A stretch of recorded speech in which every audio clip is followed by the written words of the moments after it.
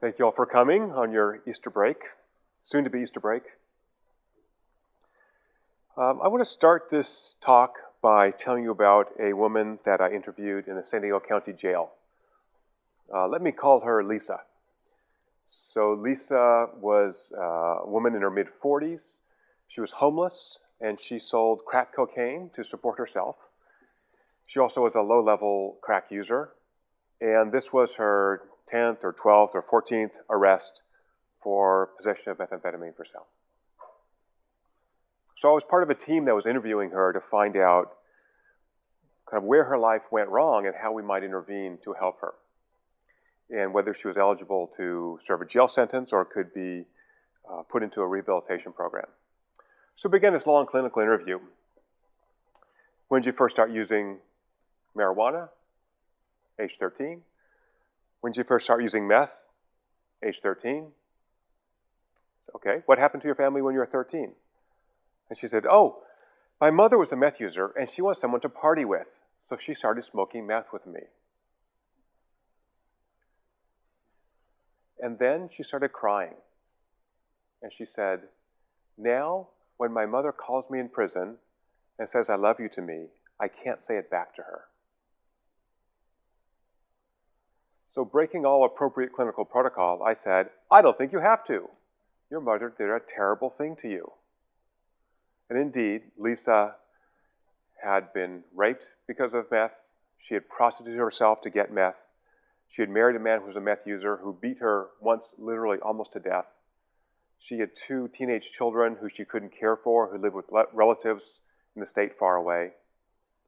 Right? So use of this drug had really ruined her life. But her mother introduced her to it. If you can think of the most powerful bond in your life, it's generally with her mothers. So how could a mother do such a thing to a daughter? And further, how could this daughter ever survive and be kind of a fully realized human being? But this case also leads to more general questions. Why are we ever nice to anybody? In fact, humans are a pretty well-behaved group much of the time, right? So we have a group of people here. Some of you know each other, some don't. And most of you don't look stressed out to be around other strangers of your species. A couple guys in the back I'm not so sure about, but the rest of you look pretty good, all right? So you know who you are. So how do we do that? How do we enclose ourselves in a small space with unrelated strangers and not have a big stress response, right? If this was a room full of rodents, fur would be flying, right? Rodents do not like to be around, by and large, other rodents, even of the same species. But we like living in big cities, right? It's fun to go to London or Copenhagen or New York. Right? It's exciting, all these people around us. So how do we do that? And how do we modulate our behavior to fit that new social environment? So that's what I spent 10 years running experiments trying to find out. What's that inflection point? What's the switch in which Michael goes from being his wonderful, sweet, kind self to occasionally crazy, raving maniac driving down the freeway, yelling at some guy who cut him off in traffic? So I think that inflection point is interesting. And as Michael suggested, we discovered a new, not a new molecule, a brain molecule that has a bunch of new uses that we've identified that seem to work as this inflection point. And I call this the moral molecule, oxytocin. And here I mean moral in the small m sense. So again, I have no philosophical or theological agenda at all, but moral in terms of social behaviors means positive social behaviors. So being trustworthy, being compassionate, being generous. So all those things I'll show you we can study in the laboratory, and we can quantify how this brain chemical affects these so-called moral behaviors. Okay, so before I do that, I want to show you, I think, one of the more interesting experiments we've done as a way to illustrate how oxytocin works in terms of affecting our moral behaviors or social behaviors. So here's a video. Most people plan to make their wedding special, but this wedding is such a big one is of course the science. Nick and Linda invited researcher Paul Sack to take blood samples from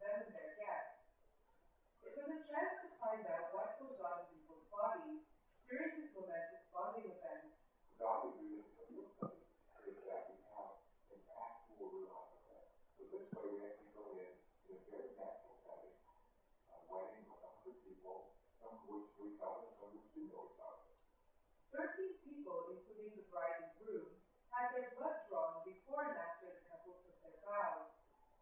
Zach wanted to find out if there would be a rise in their oxytocin, a hormone associated with love, trust, and bonding.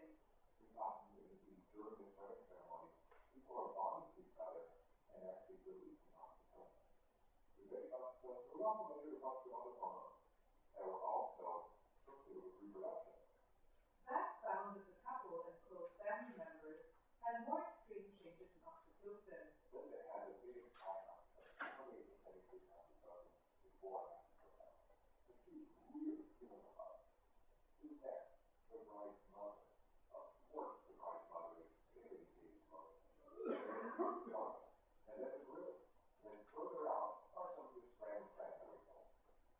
Testosterone is linked to sex drive, and studies have found that drops when men fall in love.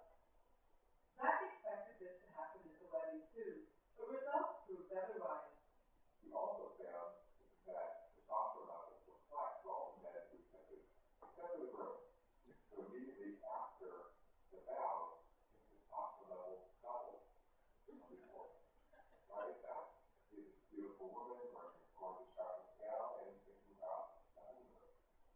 According to Zach, the most important finding was that just being part of a wedding makes us release oxytocin. This may help explain why most people choose to have a wedding instead of eloping with their partner.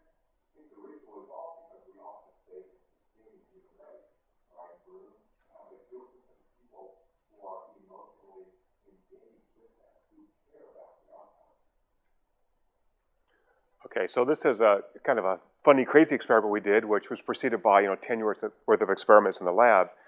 But I think it illustrates very nicely how this molecule works. So that was a little hard to hear, so let me kind of recreate the findings from that. Who's the center of the wedding solar system? The bride. She had the biggest increase in oxytocin. Then the bride's mother, then the groom's father, then the groom, then the family and the friends. So they're like planets arrayed around the sun, who is the bride. Right, so the amount of oxytocin released tells us about the strength of that connection to that person or to that ritual. So it's not a 0-1 kind of variable. It's not like I release oxytocin and now I'm, loving the whole world. It's a conditional mechanism. And in that conditionality tells me how I adapt to the social environment that I'm in. Does that make sense? So if it were a 0-1, if it was a sledgehammer, then it wouldn't be adaptive. Right? So this system, as we'll see, is a system that the brain has to be trained in some sense to release. I'll be clear about what I mean by that. But at the same time, I can tell about the strength of connection by looking at the release of oxytocin. So as an example of that, we've run a couple small sample size experiments on the use of social media. So if you're tweeting, please include my tweet handle on there so I can make sure I see what you're tweeting. So we had people use social media in private. And you could do whatever you want. So you got blood draw, you came in and you use social media, get another blood draw. We assess how you're feeling and the change in your oxytocin in blood. And what we found is that people got nice, solid, double-digit increases in oxytocin even when they sent out social media. Except we ran this for a Korean TV station, and because Koreans are crazy about internet. And we had these producers and reporters in this experiment. And one of these producers was, 22, 23-year-old guy, and his oxytocin went up 150%, through the roof. So, it takes 2 weeks to do the assays. I write the report to the Koreans. Here's what we found. And I said, look, I don't know what this guy was doing in social media, but my guess was he was either interacting with his girlfriend or his mother. It's a fundamentally strong relationship. They checked. He was posting to his girlfriend's Facebook page. Right? So oxytocin can be thought of as a sort of an index for how engaged I am emotionally with somebody else. So before we did all these kind of field experiments, we ran lots of controlled laboratory experiments. And I actually have to tell you, I'm a complete skeptic when I ask people about their social, moral behaviors, right? Because what are you going to say in my experiment? Do you give money to homeless people? Oh, of course I do. I'm a great person, right? Who knows? I mean, no. I just don't believe retrospective reports of anything. So because I'm a skeptic, we use tasks that essentially tempt people with virtue and vice by putting money on the table. So we give you a stack of money, or actually it's computerized money that turns into real money when you leave the experiment. So you have an account with your secret number, your identity is masked, and you can do whatever you want with that money, and we give you some instructions on what to do. So here's an example of that. So I split the room in half. So people on my right, I'll endow you with 10 euros. People on the left have 0, and then you log into a computer, and you get matched with someone from the other side of the room.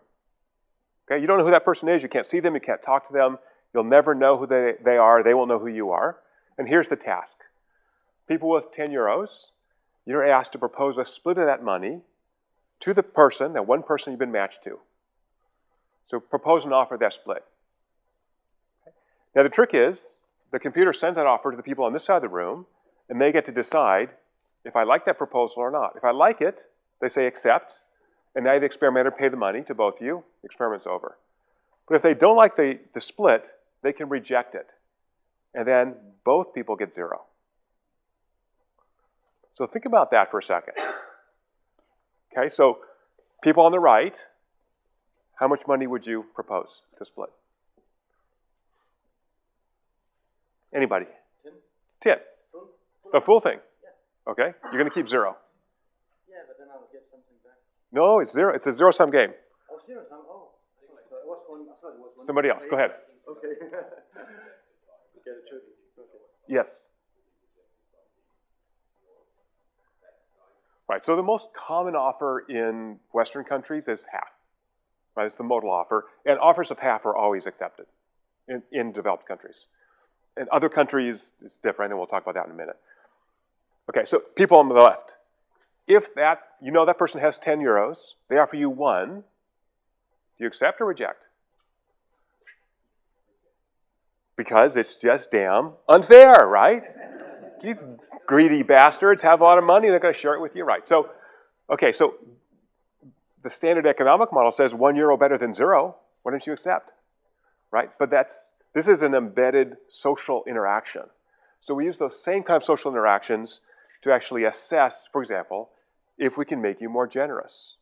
So it turns out that if I infuse synthetic oxytocin into these individuals, they become 80% more generous.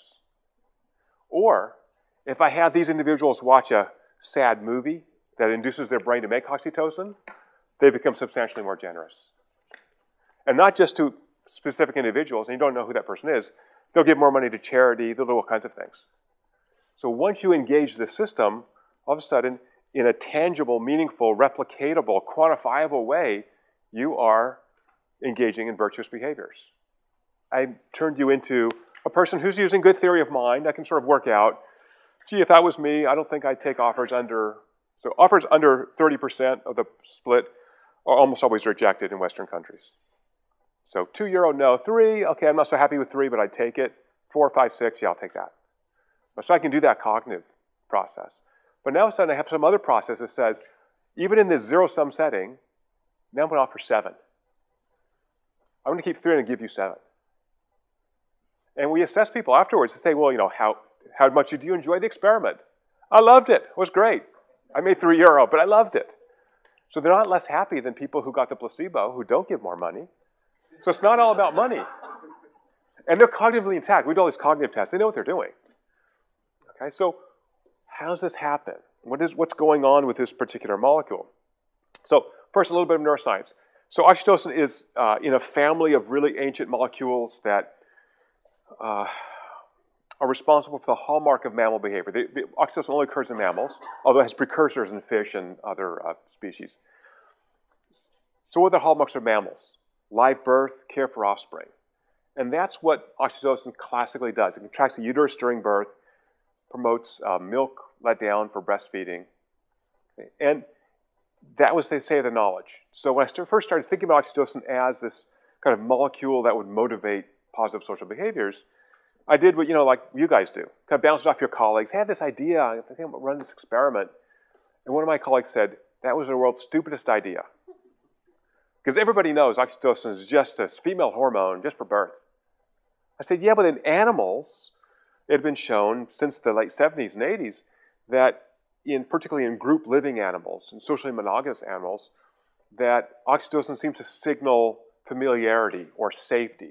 So I go in my burrow, I'm a little, furry rodent, and oh, that's Michael. I recognize his smell. I let him affiliate with me. So now we can cuddle up in our little burrow and be warm and safe, right? And I smell Andreas, and I go, oh, I don't recognize him. He might be unsafe. And so I put my stress hormones on, and I'm going to attack him, right? So it's kind of this safety signal. But now in humans, I'm getting safety signals from total strangers who are interacting with me by computer, sending me money. How does that work? Right? What the heck can that mean? Okay. So I think it's a very interesting system. So it turns out that human beings have a larger mass of oxytocin receptors relative to other species, relative to the size of the brain, particularly in the frontal cortex. And these frontal oxytocin receptors essentially make us more sensitive to social relationships. And if we know anything about humans, we know that we're highly social creatures. And so the only way we can be around this sort of sea of strangers in which we live is to have something in our heads that says, Michael, wonderful, Andreas, not. Right? Otherwise, I'm stressed out the entire time. I'm a rodent. I'm just worried about all the other humans around me. It doesn't have to be perfect, it just has to be good enough, right, evolutionarily. As long as it's good enough, then I can kind of figure out who to be around. And then once I can do that, what else do I have? I have civilization. I have people who live and work together who are unrelated. That's an amazing invention of the humans. That, only animals that are bees and ants are very closely related, mole rats. Those are the only ones that can kind of build these agglomerations of a large number of species. Right? Well, we do it with people we're not closely related to. Right? So we have something in our heads. So secondly, because oxytocin is so evolutionarily old, it's one of the very few hormones that's synthesized in the brain and both released in the brain and the peripheral circulation. So, 60 seconds of neuroscience. Basal levels of oxytocin are highly fluctuating, close to zero but fluctuate. And basal peripheral oxytocin in blood and brain oxytocin in cerebrospinal fluid are unrelated.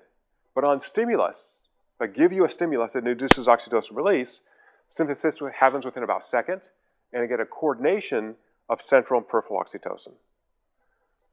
What's this mean? It means that I can look at the change in oxytocin in blood and get a reflection of the change in brain. So now I have an assay that tells me about what's going on in brain, which is what I really care about, presumably. So that's not true for almost any other hormone with just a couple exceptions, right? And in the brain, oxytocin works as a neuromodulator. It modifies brain activity by interacting with other neurochemicals and changing activity, particularly in the axon hillock. Okay, so if you're not a neuroscientist, just ignore what I said. All you need to know is I can measure it peripherally and get an idea of what's going on in the brain. Right? Very unusual. Okay. All right, so when we started doing these experiments, we did all kinds of different versions. Experiments where the money grows, experiments where the money shrinks, experiments where you can punish. And I had a graduate student named George who asked me, he's a psychologist, he asked me this really good question. What do you think the subjective experience is of your brain releasing oxytocin? So that's like a question we should understand. So he developed this little video of this little boy named Ben. And Ben is 2 years old, he has terminal brain cancer. And the video runs 100 seconds, and it's of Ben playing while his father talks to the camera, talking about how it feels to know his son is dying. So his son has been through chemo and radiation. They've reduced his tumor size, but they've done everything they can do to extend his life, say 6 months, and then he's going to die. But Ben's happy because he's done with chemo. He finally feels good. He's not throwing up. And he's just a happy-go-lucky kid. But the father, although trying to enjoy Ben, has this dread because he knows what's going to happen.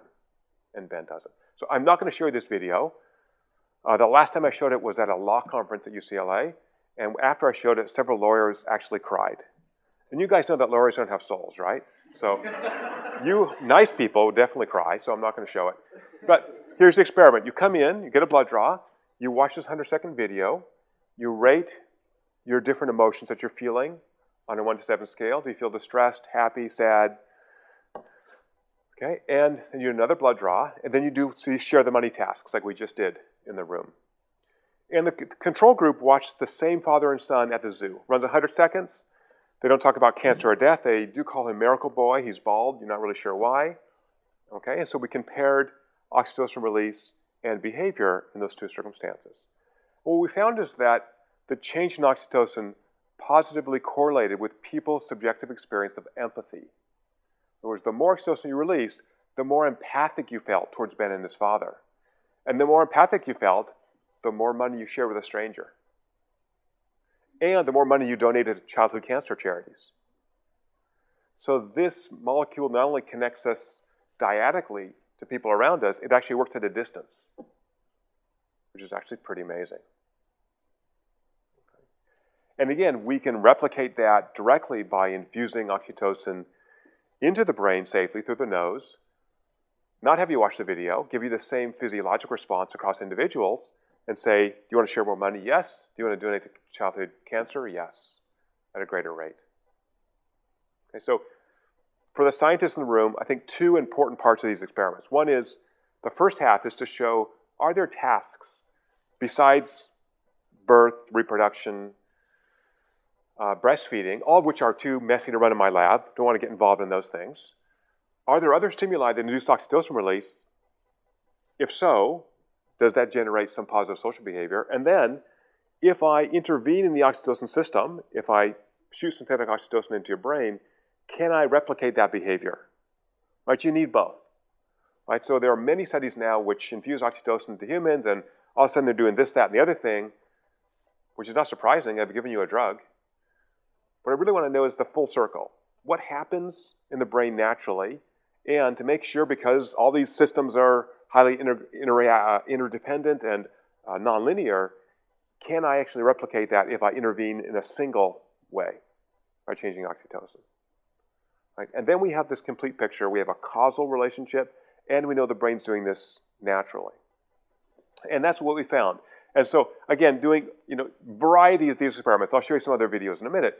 Doing a variety of these experiments, we found over and over and over that although oxytocin is adaptive, right, I'm not releasing 1,000%. I'm releasing a little bit for you, a little bit more for my best friend, a lot more for my mom, right? So it depends on that relationship. It's an index of the underlying connection between individuals.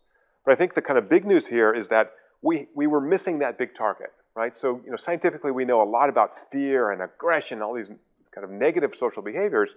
We didn't have a really good target to ask, gee, why would I ever engage in positive social behaviors? And in fact, those positive social behaviors are so common that we sometimes forget about them. So to do that, again, we had a nice big fat target, oxytocin, which we can measure and manipulate. That's really nice. And we design these sharing the money kinds of tasks to quantify the relationship between oxytocin and these positive social behaviors we call moral behaviors. Okay, so that's the research program. So where the rubber hits the road now is, why isn't everybody nice if most people presumably release oxytocin? Why do we have evil behavior in the world? What about criminals? How's the system break down? So I'm going to get to that in just a minute. Those are very important questions, and we've spent a lot of time thinking about those. Okay, so, but just to summarize, why do people behave in moral ways? Okay, so answer one, because God's watching us. Might be true. I don't know. I can't test that scientifically, so I'm going to let that one go. Fine. Could be the government's watching us. Right? So we have the sense that, if I do something bad, I'll get caught eventually. And so there are cops, there are courts, something will happen bad to me. Or it could be that we're watching us. Right? As social creatures, we're very attuned to people's behaviors. So let's suppose, to my dear, dear friend Michael, I do something really bad, right? Take his iPad, right? Now it's mine, I'm going to take it with me. What would he do? Well, first of all, he'd try to get it back from me, but then he would tell everybody I know, and we know 1 million people in common, that guy's a thief, stay away from him, don't be around him. And now I'm ostracized. And as a social creature, it's not adaptive for me to be ostracized from my group. So think about how we punish prisoners in jail who misbehave. Right? You put them in solitary confinement, because it's very psychologically and physiologically stressful for social creatures. People in solitary begin to hallucinate very rapidly. They want to be around the humans. Right? So it's stressful for us to be isolated. So I don't want to engage in those behaviors. So I'm modulating my behavior all the time. So if Michael comes and wants to fight with me, I'm happy to fight with him too, and we'll get to that behavior in a minute, which is interesting. But if he wants to be nice to me, and I release oxytocin, I'm nice back to him. So what is oxytocin? It's essentially the underlying neurochemical basis for the golden rule. You're nice to me, I'll be nice to you. So in every experiment we run, it's the receipt of a positive social signal that induces in the receiver the release of oxytocin, and then that oxytocin release predicts how much I'll reciprocate with him. Right? Again, if he wants to play bad, I can play bad. But if he wants to play nice, in general, I'll release oxytocin. For 95% of the thousands of people we've taken blood from now in 12 years, 95% of them release oxytocin and they'll reciprocate in kind. Right? That's pretty amazing. And guess what? The golden rule exists in every culture on the planet. Everyone. Why? It must resonate with our human nature. Okay? So that story I just told you was also developed by this guy in the bottom of the screen, Adam Smith. Adam Smith, I remember that guy. Didn't he write some book in economics? Yeah, The Wealth of Nations. Turns out that Adam Smith was not, although he's called the father of economics, was not an economist. He was a moral philosopher. And 17 years before he wrote The Wealth of Nations, he wrote a book called The Theory of Moral Sentiments in 1759. And in this book, he essentially laid out the same theory, absent any evidence, of course, the same theory for human moral behaviors. There's a theory of moral sentiments. And what's that sentiment? We would call that empathy. My sense of connection to Michael, right? He called it, that word's a new coinage. He called it fellow feeling. If I have fellow feeling, then if I do something that hurts Michael, I share that pain. And I don't like pain, so I tend to avoid doing those things. If I do something that brings Michael joy, I get to share in that joy as well. I like joy. I like to be happy. So he said this presumed brain system, our words, not his, is what modulates moral behaviors. So when this book came out in 1759, Adam Smith was a very weird guy. Lived with his mother until she died. Sometimes leave the house in his pajamas and walk around the forest talking to himself. This guy was a total rock star in 18th century Europe. He's having dinner with the King of France. He's hanging out with Thomas Jefferson and Benjamin Franklin. He's on the map. Why? Because he developed the first full terrestrial theory of morality. Terrestrial meaning it didn't rely on God intervening in some way. But it said, look, if you're a social creature like humans are, you must have some kind of innate mechanism in which we're modulating our behavior. So I don't necessarily need God or government telling me what to do because I'm getting feedback from all the other humans all the time. So I said not necessarily. We might need a little God and a little government because we found in experiments that these moral intuitions will sometimes fail in the extremes. So if I'm tired of my wife, she's driving me crazy, and I think, maybe I'll just kill my wife. It's nice to have society say, or the Bible say, they say, no, can't do that. No, that's just wrong. Divorce her, that's all right. Killing her, no, can't do it. Right? Just in case I was thinking about that. Right? So that's what I think society does, and that's why I think some of the great books in philosophy and theology give us these nice bright lines. Right? This stuff's okay, and within this range, you're on your own. Your moral intuitions work pretty well. Out here, maybe a little guidance is needed, just in case you're really stressed out, wigged out, worried, angry, upset. You might want to know, actually, what the rules are. All right, so having said all this, I want to provide a couple cautionary notes. And here's one from a TV show from the US. Well, essentially, it causes people to trust you. There's a hormone that causes people to trust you. I mainly used it for me. It can also help people with social anxieties. It enabled me to trust her as well. I spray it on like cologne. It has a nice gentle fragrance, not too bold. Anyway, Dana, that's her name. She found out, and she's suing. You're disappointed in me. Well, I am, Jerry. Truth be told. Okay, so if you look at the vents, we're now misting you with oxytocin. I'll be collecting your wallet soon, so please have them ready. No, so the way to increase moral behaviors in the world is not to be spraying people with oxytocin, right? So that's not what this work says. It's to really understand how the system works. And that's what I'll spend the second half of this talk talking about, is how does this brain system work that modulates up or down oxytocin release. Okay, so the funny part of this story, first of all, the funny part is apparently TV writers read the journals. I mean, that's kind of cool, right? So be careful what you write in the journals. They may get picked up by TV shows. The second is, so we had three big publications come out in 2005. The blood work, the oxytocin inhaler work, and some work on distrust I'll tell you about in a minute. So all this work kind of pumps out, and you get these kind of funny phone calls. You know, the media call you up and doing some interview on the phone. So I'm taking my kids to school and answering phone calls. And then the people call, hey, we just spoke to you. Can you come to New York today? I live in California. That's kind of a long plane ride. And I said, hey, who is this? Good morning, America. Oh, well, I kind of had plans tomorrow. They're thinking, what's wrong with me? They would have put me on TV. Of course, like, I guess I can go. So I call my wife. Hey, honey, I guess I'm going to New York today. I don't know why. So anyway, do all these morning shows. And and they love the inhaler stuff because it's the free lunch approach. You don't have to be a good person. You don't have to work at being a nice human. Just give me the drug. All right. And this, I should say, so it's a prescription drug. We have, now we have FDA approval to actually do this in the US. So our first study actually was done in Switzerland because the United States Federal Drug Administration would not allow us to do this study in the United States for very stupid regulatory reasons. Now we have permission and we've done, I put probably 1,000 people on oxytocin with zero adverse effects. We haven't had one person say, I got a headache, I got a tummy ache, okay. So very, very safe. Drug's been around for 60 years. It's as safe as it gets.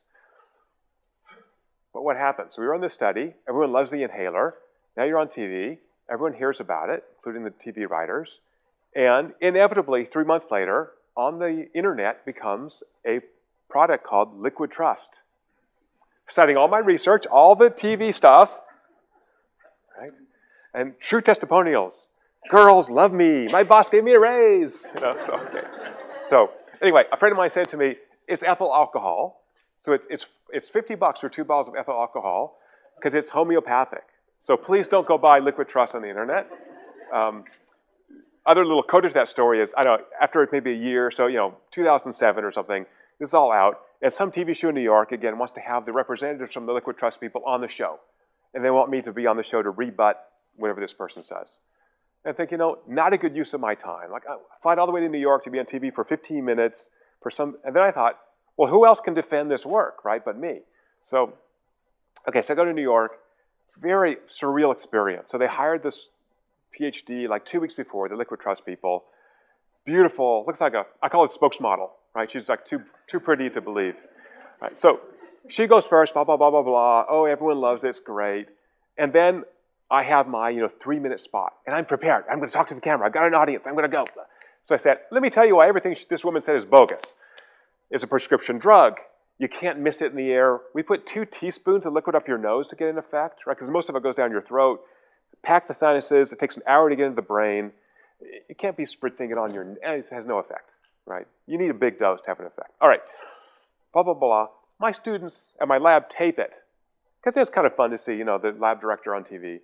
So, I was so focused on the camera. When I look at the tape, this woman has put her head on my shoulder while I'm talking. I don't even know it. Completely inappropriate. I mean, okay, so it's not about drugs. It's about something else that we'll talk about. All right, so based on the animal work, fMRI work, our lab and other labs have done, we've kind of mapped out what I call the home circuit. Home stands for human oxytocin-mediated empathy circuit. So oxytocin is produced in the hypothalamus. There are separate nuclei that produce oxytocin that's released centrally and peripherally. But as I said, under stimulus, those neurons synthesize the release of oxytocin. This projects all over the brain, but primarily to regions in the temporal cortex and in the frontal cortex, and particularly this area in the cingulate, called the subgenual cortex area. Those oxytocin receptors appear to modulate midbrain dopamine release. What does that mean in human talk? It means that we have a feedback loop in the brain so that it feels good to do good. Right? So I see my dear friend Michael. Michael, how are you, my dear friend? Oh, look, he's smiling. Oh, my brain says, apparently the humans like that. you should probably be nice to the humans some more because they're smiling and they're shaking your hands. They're very friendly. And then I go to my enemy Andreas and I beat him up and he's very angry with me. And then my brain goes, oh, apparently the humans don't like to be hit. You don't walk by and hit them in the face. They don't care for that so much. So I'm modulating my behavior. Okay? If I'm on a sports field and the competitor against me, hi, how are you? As opposed to, whatever, playing sports, whatever that, football, whatever it is, okay, not appropriate. So I can modulate my behavior. Testosterone to men, testosterone tends to inhibit the uptake of oxytocin. It's oxytocin antagonist.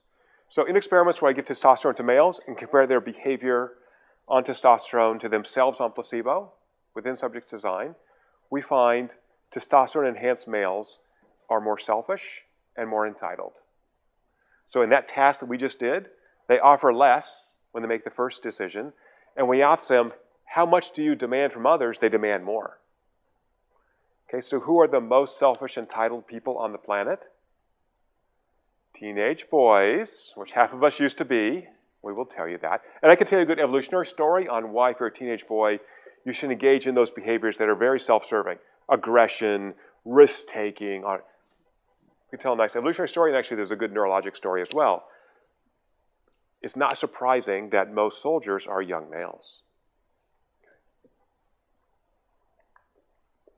In fact, we've shown that in these kind of share the money tasks, where if you transfer money, it grows in size, which is a way to kind of measure trust. I'm going to give up my money, but I'm going to make you a lot better off, and then you may share some back with me or not. That the more distrusted a man is, that is, the less money he sent, the more his testosterone goes up, and the less money he'll return. So women don't seem to have this effect. In fact, in every experiment we've run, so let me go back to men. So that sounds like a bad thing, but essentially males absorbing the cost of punishing people who don't cooperate. So in lots of studies, lots of different labs, it's been shown that men have a much more kind of personal response to being distrusted, non-cooperative, treated badly. We have this aggressive response. We have a testosterone response. And so it's males that want to enforce the rules. Damn it. We enforce the rules. Conversely, in every experiment we run in 12 years, every experiment, women release more oxytocin after stimulus than men do. And they're subsequently more trustworthy, more generous, more compassionate. So now we know why women are nicer than men, oxytocin. Except, it turns out that oxytocin uptake varies over the menstrual cycle. So women are usually nicer than men, except when they're ovulating, and then they're not so nice. Ladies, you know who you are. You cry at movies when you're ovulating? A little more, maybe? Okay, so it turns out that estrogens make women more sensitive to oxytocin. Progesterones inhibit oxytocin uptake. So women get 2 spikes of estrogen over the menstrual cycle, and so there are times when women are going to be more sensitive to these positive or negative social cues, where men are going to be, the level's lower, and they'll just be flat most of the time. Okay, so women, you guys are nicer than we are, but you're complicated. We like that about you. We're happy that you're complicated. Keeps us guessing. All right, so it turns out in animal models that animals that are abused or neglected early in life don't develop a large number of oxytocin receptors, particularly in the forebrain, these areas that modulate the dopamine release. And so we decided to test this in humans. We did that by looking at a sample of women who as children had been repeatedly sexually abused. So very severe abuse cases. And we compared those to college-age women who had just a little bit of abuse, although all abuse is bad, I think we can agree, who had much less abuse or no abuse at all. But we found in the severely abused case, about half those women did not release any oxytocin on stimulus, and all of them had very impaired social behaviors, difficulties sustaining relationships. In the book, we talked about this, and we did lots of work on this. We genotyped them, we imaged their brains, we measured oxytocin release. So there's several waves of this study, and one woman in our sample who was, I think, 21 years old, actually committed suicide between waves of the study. So abuse is very, very severe, and it may induce permanent brain damage in which, just like the visual system needs visual input to develop properly in the brain, if you're not getting nurturing, you're not developing the nurturing system, the care connection system. Okay, so I think more work needs to be done on this, but I think the early evidence is quite worrisome. Having said that, for the people in the mild sexual abuse group, we found robust oxytocin release across all these women. So it looks like it really needs severe abuse before the system really starts to shut down. And indeed, the degree of abuse did not predict their oxytocin release. So some people had really, really terrible abuse histories and still released oxytocin, had some appropriate social behaviors, and others had more moderate abuse but didn't release oxytocin at all. And so we're looking now at some genes associated with serotonin that may be associated with resilience to abuse. And lastly, I should say that I mentioned this 5% that don't release oxytocin in our experiments. Very consistent across all the samples we've done. So of that 5%, about half those are just stressed out people. They're having a really bad day for whatever reason. The other half are very unusual. So from this lecture so far, you've already realized I'm a brilliant scientist. Yes, thank you. Not true at all. I have no idea what I'm doing, except it turns out that subjects will tell you what you should be studying. So we did an experiment early on where we draw blood. We're vampires. Where we had to stick a guy 4 times to get a vein. Turns out that people don't like to be stuck 4 times. So after we got the blood, I was really nice. I thanked him, and I said, oh, thank you so much. You really suffered for science. This is great. And he said, I love this experiment. Can I come back tomorrow? What? So again, his identity is masked, but I have this tube of blood, which has a secret number on there. So just being a little anal retentive, I go and check the output data for that ID number, and I find out that he was someone who was in a task in which you can give up your money and make the money grow in someone else's account, and that person can either share the money back with you or not. So it's a measure of trust. He had been shown maximal trust. He had $40 in his account. The other person who trusted him had kept 0 of their money, and they were expecting something back from him. He kept every penny. So technically, we call these guys unconditional non-reciprocators. They never reciprocate. What do we really call them in my lab? We call them bastards. Not nice people to be around. Okay, and what do we find?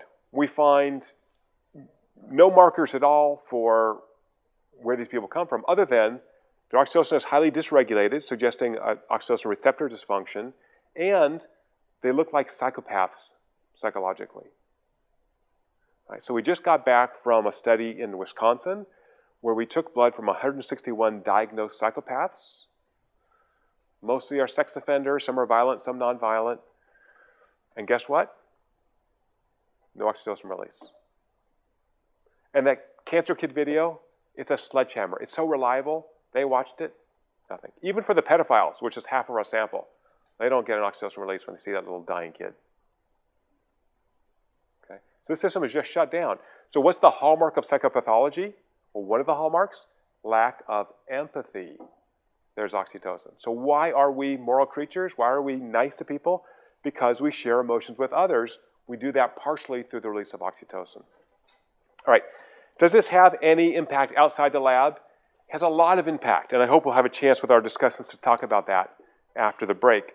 One of those has to do with this gentleman on the right. His name is Hans Reiser. He is an internet entrepreneur in the Silicon Valley in California. He was kind of a rising star in the mid to late 90s. Started a bunch of companies, made a bunch of money, and married this nice woman on the right from Russia. Had a little child, living in a fancy house. And after some number of years, she decides she wants to divorce him. California means she's going to get half of his money. What does he decide to do? He doesn't want the divorce. Instead, he decides to kill her and dump her body, which is never found. You guys, it's always the spouse, right? Don't kill your spouse. It's always you. Okay, so they never find the body, but it's very clear it's him.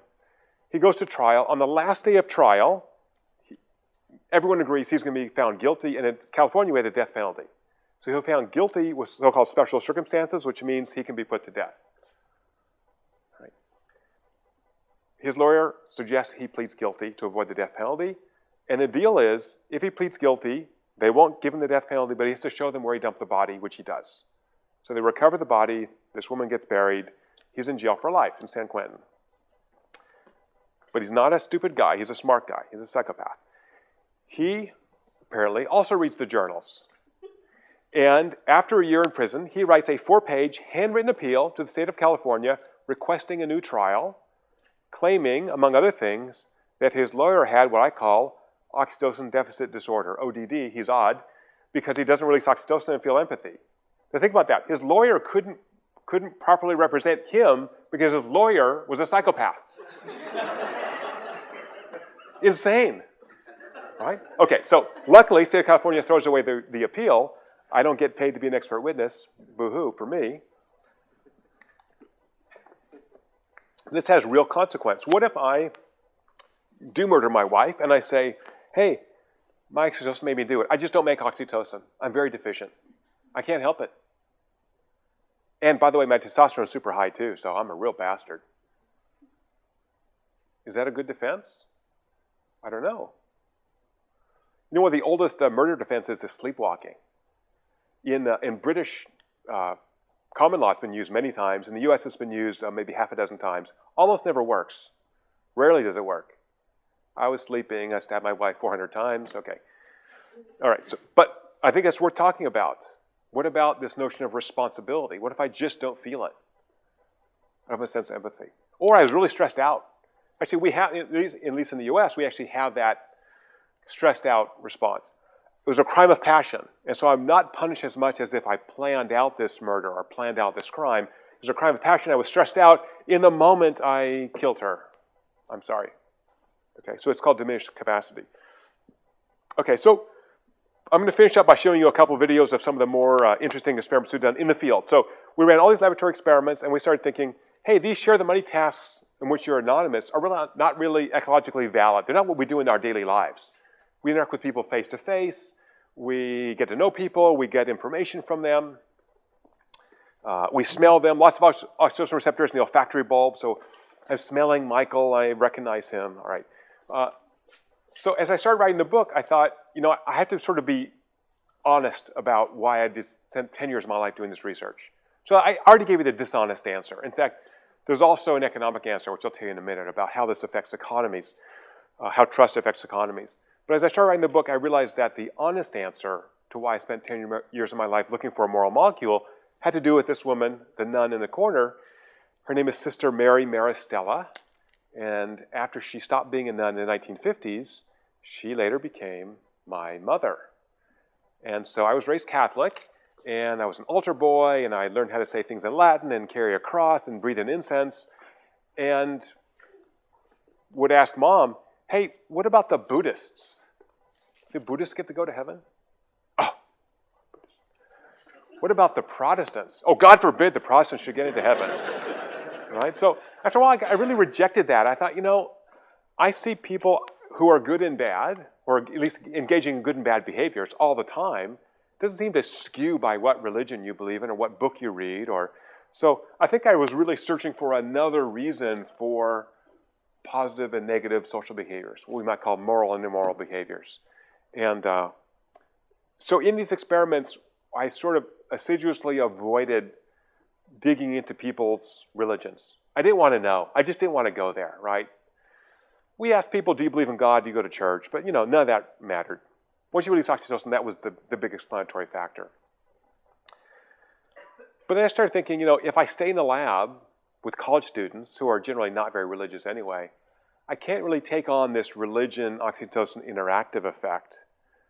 And so I call this the weenie alert. Like, weenie alert, you're wussing out on studying something that could potentially be important. So now, with permission, we've actually gone to churches and taken blood before and after religious rituals. We've gone to folk dances where many ancient and even current religious rituals involve movement, coordinated movements. So in these rituals, we found indeed that a majority of individuals released oxytocin during the ritual. And those who released oxytocin reported feeling closer to their communities. Although, interestingly, oxytocin release did not predict people's feeling of closeness to God or some ultimate reality. But the rituals are sticky because they help us build community, and that's what we want as human beings, is community. So I don't think the rituals are going away. All right. The other thing that bothered me a lot was, what about studies outside the US. So every study I've told you about so far had been done in the US or Western Europe. But that's not most of the world. So I started thinking, gee, what's the furthest away I can get from the developed world? And the furthest away I could get was the rainforest of Papua New Guinea. So I ran a study following a ritual, and I'll show you some film in a minute, of what it looks like for people in Papua New Guinea. So if this mechanism is universal, and I've sort of implied to you that it is, I should find it in this group of people too. This isn't Japanese. So I went with a Japanese film crew. So this is a Japanese documentary on human evolution, and one of those was on evolution of social behavior. So this is my village called Malke Village. 1,000 people live in this village, and this is not how they dress normally. They normally wear kind of used clothes. This is a dance they have done their ancestors have done for hundreds or even thousands of years. And it's kind of a tribal war dance. And so what I did is I came in, there's no electricity, no running water, no services at all, brought in a generator, centrifuges, liquid nitrogen, all kinds of tubes. And with this expression in English, FUBAR, if you don't know the acronym, you can look it up later. This was a FUBAR experiment. Basically, everything that could go wrong did go wrong, other than someone getting killed. So I got embedded in this village for a week with nothing to do. So we set up this little medical tent and basically took oxytocin before and after. So none of these, this is all men, 20 men, none of them had ever been to a doctor or dentist before. They had never seen their blood drawn, although they certainly had seen blood. And so this is what we did. We had them do their dance. We took their blood before and after and measured what went on. And these guys are pretty healthy. Infant mortality is the highest cause of death. About 20% of children die as infants. And otherwise, they can live into their 70s. They're vegetarians, primarily. Eat very little meat. And what do we find? Just like in our rituals in the Western world, we found the majority of these individuals release oxytocin after this ritual stimulus. And those who released oxytocin said they felt closer to their communities. They felt more connected to their communities, and even in this case, their ancestors. Okay, so it seems to work more or less everywhere, as far as we can tell. Okay. All right, so I'm going to show you one more video. We also worried about these experiments on trusting other people with your resources. You know, you want to run, 100, 120, 130 people, put $40 on the line. I can afford that. But what about stakes where we trust literally our lives to other people? What about eating in restaurants? I don't know who's making my food. Why am I eating this food? How about getting on an airplane? Are these pilots drunk? Are they trained? How do I know? But we do it all the time. So, in fact, I'm going to fly tomorrow to Italy. Who knows what the Italians are doing on the airplane? I have no idea. So, we thought of an experiment in which we could test literally trusting your life to a stranger. So, in many of these experiments, I always put myself through the experiment first, because I think if I'm not willing to do it, why should any other people do it if I'm not willing to do it? So it turns out, as we started thinking about these experiments, I thought, well, what can I do that really trusts my life to a stranger? I have a fear of heights, which I think is an appropriate thing to have for all the humans. Sorry. I have a fear of heights. So the thing I don't like is to be way, way, way up and looking down. So here's the experiment we thought of.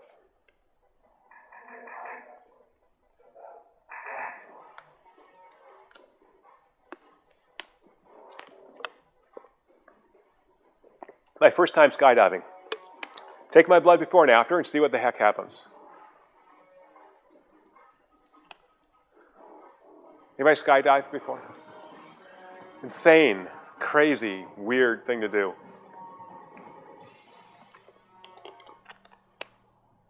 So I strap myself. Actually, this guy's Danish. Kenneth. I still know his name.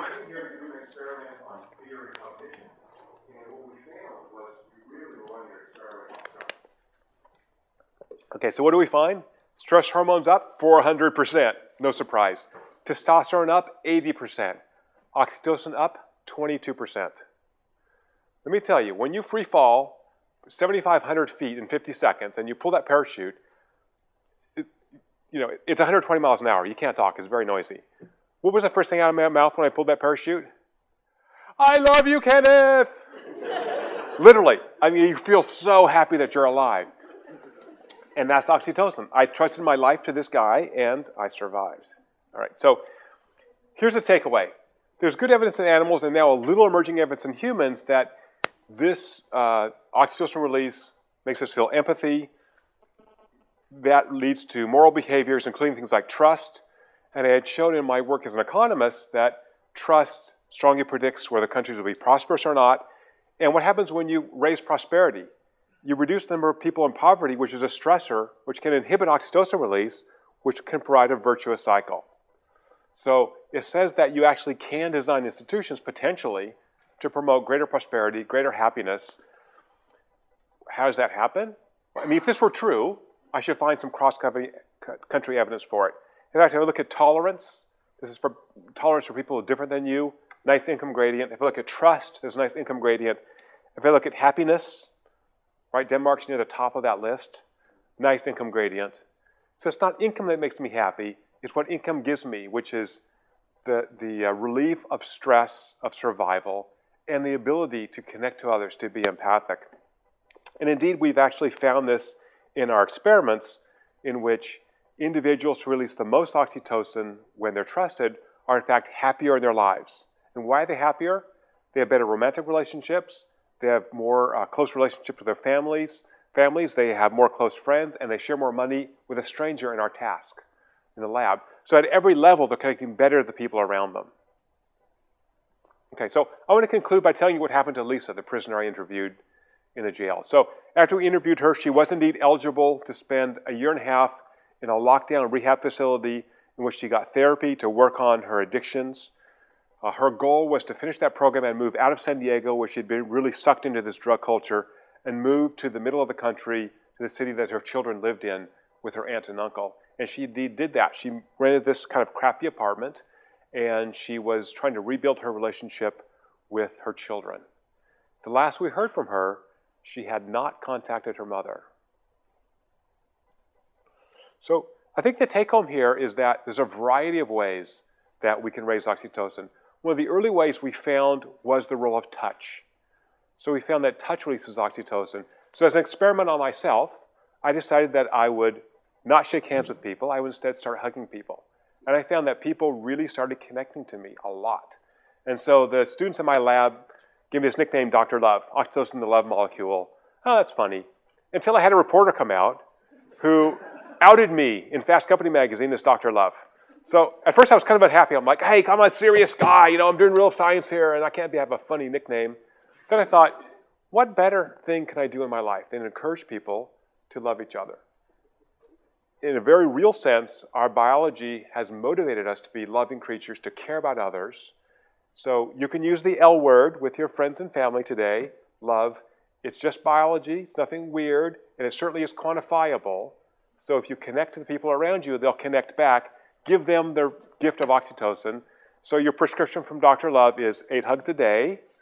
8 hugs a day means you're giving this gift to 8 people while you're out of the house, and you're starting this virtuous cycle in which we're building a nicer society, a happier society, and a more moral society. So with that, I'll bid you a good day. Thank you so much.